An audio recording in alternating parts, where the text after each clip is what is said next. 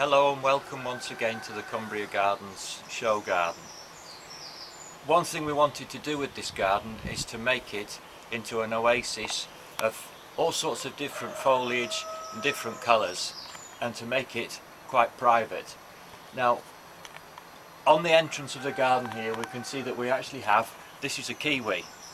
Now the kiwi, we'll all recognise the fruit probably from the supermarket, but in this sort of climate all we're going to get is some very tiny insignificant flowers, and as you can see, loads of growth. This particular plant's been here about 4 years and it must be 30 feet high by now. It's going right up the side of the house. Now it's all very well having lots of foliage, but what about a few flowers now and then?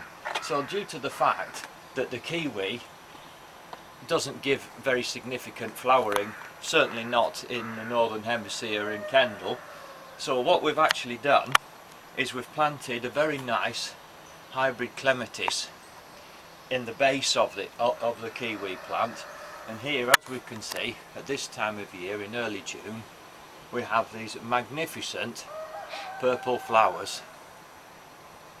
Now this particular hybrid, along with many others, will actually grow as high as this kiwi and cover it once a year in a magnificent display of flowers.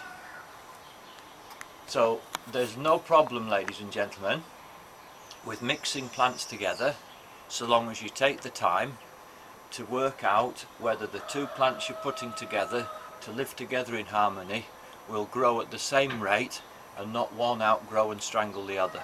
So make sure, read the label and check that the two plants you're going to grow together are compatible and one does not outgrow the other.